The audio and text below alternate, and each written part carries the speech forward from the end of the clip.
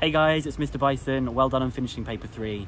Although it's summer and it's time for you to go and celebrate, I thought you might want to hear what my reactions were to the paper. Now, people don't usually spend that much time on applied, which is why I think in the poll that I've just done on my channel, it seems to be much more popular for pure rather than stats or mechanics. On the whole, I think the papers were kind of fair. I think there wasn't much on the large data set, which was good news. There were a couple of tricky questions like the Venn diagram, some of the labels that people didn't like, and also some of the mechanics things were challenging. But you know what? It's all done and it's behind you now, so it's time to forget about it and go and enjoy yourself for the rest of the summer. So what should you be doing next? Well, you might just want to have a backup contingency plan if you think that things have gone really badly for the exam.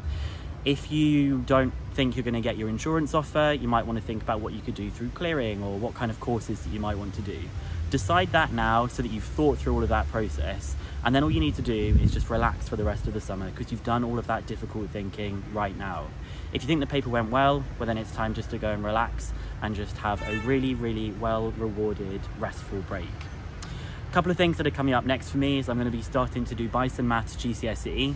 So if you do have cousins or siblings or people that are at school that are doing GCSE, let them know that I'll start releasing some of that stuff soon. Just wanted to say thank you so much for supporting my channel over your A-levels, and just hope that you get all the grades that you want, and I hope you have a really fantastic summer. Now go and enjoy it.